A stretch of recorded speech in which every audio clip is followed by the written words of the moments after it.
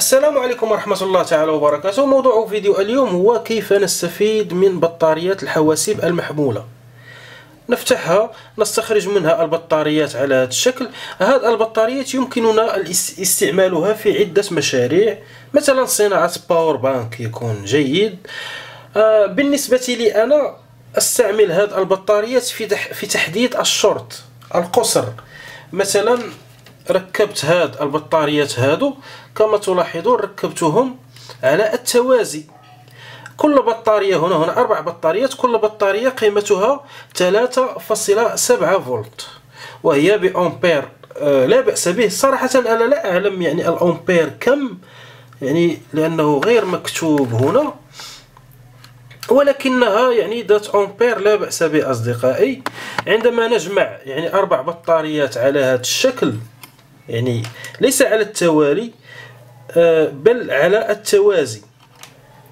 التوازي، فإننا نحصل على أمبير مضاعف. مثلا لنفترض أن كل بطارية بها 1 أمبير، عندما نركبهم على هذا الشكل سوف يعطينا في الأخير 4 أمبيرات. يعني الجهد سوف يبقى هو يعني 3.7 فولت، ولكن الأمبير سوف يتضاعف، سوف يصبح 4 أمبير. هذا إن فرضنا أن كل بطارية يعني بقيمة 1 أمبير. إذن سوف أريكم يعني هذه البطارية. فهذه بطاريات أصدقائي يعني جيدة وفعالة وقوية. لاحظوا يعني الأمبير عندما ألامس هذا السل الموجب والسالب، لاحظوا يعني رأيتم يعني أمبير هائل. وهذا النسبة الأمبير يمكننا أصدقائي استغلالها في تحديد القصر في البوردات الإلكترونية. لاحظوا هنا يعني لدي هذا السلك القصدير، لاحظوا سوف يذوب. لاحظوا رأيتم يعني نسبة أمبير لا بأس بها. يمكننا استخدامها في صناعة باور بانك. باور بانك يكون فعال أحسن من الذي يباع يعني. فلاحظوا الجهد هي 3.7 فولت، ولكن كما قلت فهي ذات أمبير لا بأس به. الآن سوف أريكم يعني سوف أستعملها في البوردة يعني بها شورت، ونرى يعني كيف نحدد بها القصر. خذ على سبيل المثال هذه البوردة ريسيفر ميني بها قصر في خط 5 فولت. لاحظوا بها قصر في خط 5 فولت. أردنا معرفة المكون المسبب لهذا القصر، نستعمل هذه البطارية هذه. سوف أريكم. نضع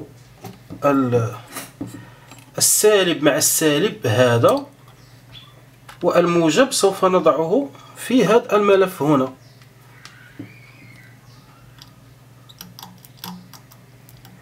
رأيتم المكون الذي عامل القصر هو هذا المكثف هذا. لاحظوا رأيتم.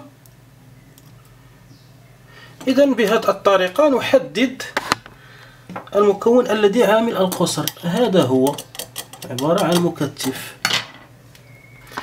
إذن يمكننا استعمال كما قلت هذه البطاريات يعني في عدة استعمالات تنفعنا في ورشتنا.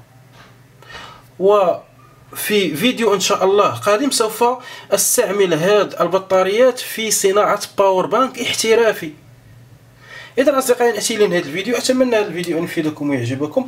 وللإشارة قبل أن أنسى، هذو بطاريات قيمة كل واحدة يعني من ناحية الجهد 3.7 فولت. يوجد بطاريات 1.2 فولت.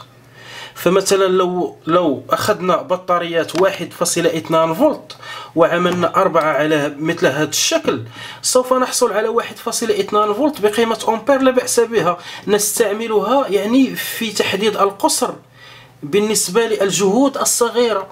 نجد مثلا جهد تغذية البروسيسور 1.5 فولت أو 1.8 أو 1.2، نجد يعني بها قصر. فعلينا لتحديد القصر نستعمل جهد يكون يعني ضعيف لكي لا نتلف الدائرة الإلكترونية أو المكونات الإلكترونية. نستعمل 1.2 فولت بأمبير لا بأس به لكي نحدد القصر الموجود في خط تغذية البروسيسور ويكون 1.2 أو 1.5 أو إذا أصدقائي مع السلامة.